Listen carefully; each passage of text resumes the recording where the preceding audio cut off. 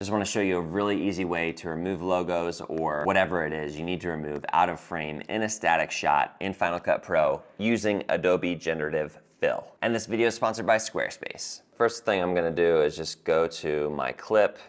If I hit C, it goes to the whole timeline just to serve here. If I hit left bracket, it trims the front of that clip. Just need the serve. Hit the right bracket, it's going to trim the tail end of that clip. Hit C again, and it's gonna show me the entire timeline. What I need to do here is remove all of these logos because this Amazon doesn't wanna see these logos. Because this is a static clip, that makes it super easy to do it. So what I'm gonna do is I'm going to export just a still frame. If you don't have that option there, the Save Current Frame, you can click on Add Destination, and then once you're in Add Destination, when you click on Add Destination again, you're gonna see Save Current Frame. Click on that, you can just drag it over, and then it will show up in your export options. Save Current Frame, default. Gonna hit Next, I'll put that right in that. And I just title it Pre-Generative. That way I know that it is the base file before I did the generative fill on it. That goes super quickly.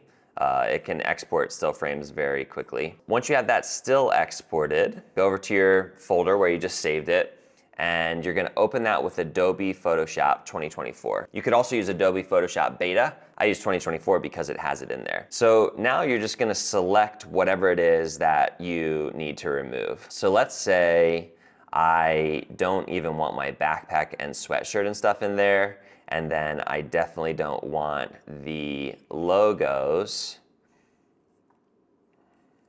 in there. So if I hit spacebar, even when I have that, it allows me to kind of move it around. I'm just zooming in with my fingers. All right, and then I'm gonna add the logo here on this paddle. Boom. I'm going to add in this logo here on my bag. And then this logo here. The other thing is I want to do the red of this. Milo, come here. Sit, buddy, sit. Good, good. I'm going to add the red on there. And Generative Fill does a great job. Like, you don't need to do even probably as good of a job as I just did. So we've got everything selected that we want to fill. I'm gonna click on Generative Fill. I'm not gonna type anything in the box and hit Create. Can you see out there? See some friends? Great. And then once that goes, boom, that looks pretty good. I always just like to toggle through, make sure that it's the one that I like the most. They all look pretty good in my opinion. I think I'm gonna do this one. I'm gonna turn off the background layer, and then I'm gonna export that as just a PNG because that's gonna save the transparency there. Import that file back in. Kiwi Labs, done. All right, so once that is imported, if I drag it right on top of my clip,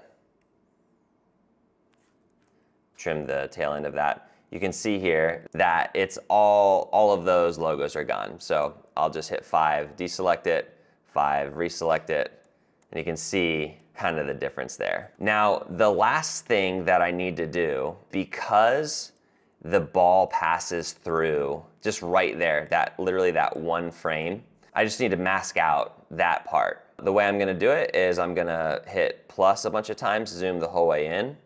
I'm going to blade just that top photo, that one frame, blade there, and I'm just gonna throw a shape mask. Shape mask. Quick word about the sponsor of the video, Squarespace. With the new Fluid engine from Squarespace, making the website of your dreams has never been easier. You start out with this professionally designed template. You don't need to know how to code, already made for you. And then you can tweak it using this brand new UI, drag and drop, very easy to use. Your website is gonna work on both desktop and mobile, which is absolutely crucial. You can schedule appointments through your site, offer private sessions, coaching calls, workshops. And then when you're ready to make some tweaks and improvements, the analytics suite inside Squarespace is second to none. If you wanna try it out, go to squarespace.com/CodyWarner, and then when you're ready to buy, use the code CodyWarner to get 10% off your first purchase of a domain or website. I gotta zoom back out so that I can see. Hey, no growling. Oh, there's Krista and Christian. All right, so we've got that shape mask. Make that into more of a circle. You could also do this just with a regular mask if it was a more intensive object. All right, so once it's almost a circle, I'm just going to bring it over to the ball and then scale it down closer to that. And then once it's scaled down, now I can zoom in.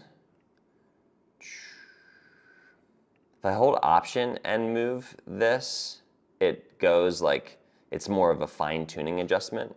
The mask needs to be inverted, so if I go up here, invert mask, now only the ball is visible. Go back to fit. There we go. So that is the super simple way to just remove logos or remove house numbers or remove whatever it is you need to do. What if you want to expand the frame? The easiest way that I've found to do this, turn this all into a compound clip so that I don't have to worry about it detaching or doing anything weird.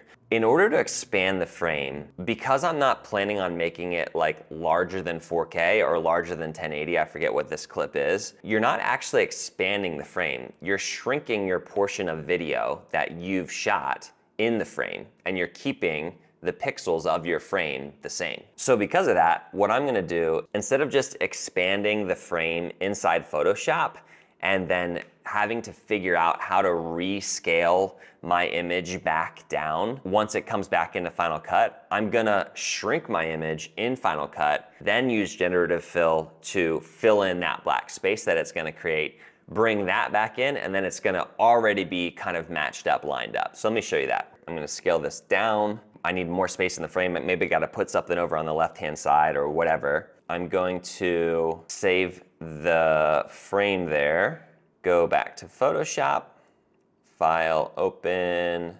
All right, so you see all this black space, right?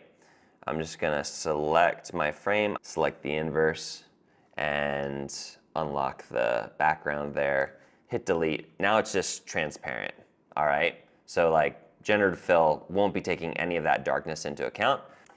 Well, that is the weirdest result I've ever seen in my entire life. All right, I like that, even though it messed with the line there, I don't really care. I'm gonna go to File, Export, and this time, instead of as a PNG, I'm gonna export this as a JPEG. And the reason for that is Final Cut is generally working in like a JPEG color space, and the PNG color space and the JPEG color space are like a little bit different. So you're gonna get a little bit of a discrepancy in colors there. I'm gonna bring it back in here. And again, now that I already have this, it's easy to just drop that under.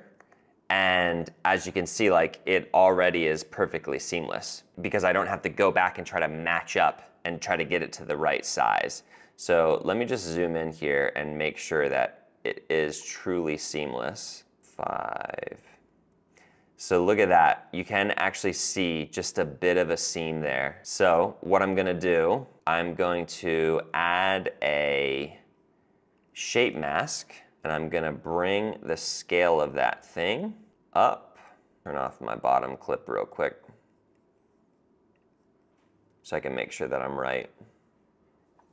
Hey. He's super sad without you. Oh, okay. Okay. Was he barking or no? So yeah, just bring the scale on that down so that it's just starting to cut off. I can make it not round. There, that looks good. And then now when I turn the bottom clip back on, we're not gonna see any of that seam. So the ball is obviously flying into a space that it no longer exists in. So what we could do is get a copy of the ball here and kind of track the motion, make it continue along that path. But I think we'll save that for another tutorial. Thanks so much for being here.